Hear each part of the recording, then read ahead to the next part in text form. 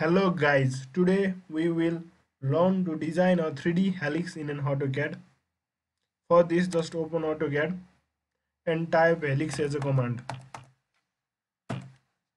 and specify its center, and I will give its radius.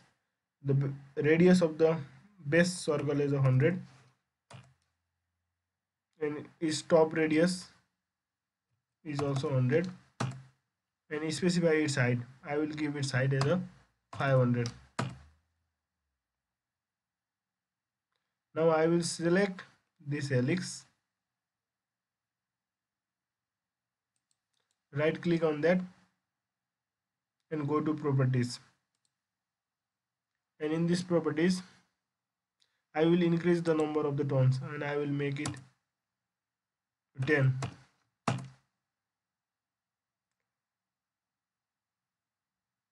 That's it, and I will draw the circle there, and its center is made here, and its radius will be, let it be 10. Now I will type 3D rotate as a command, and I will select this circle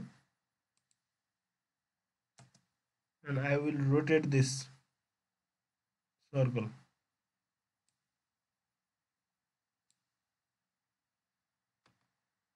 Now I will type sweep command and I will select the object to be sweep as a circle, and press space and select the sweep path as a helix.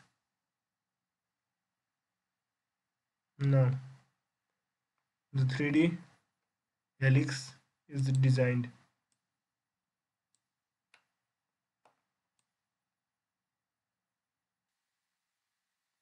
Thank you guys. Don't forget to like and subscribe my YouTube channel.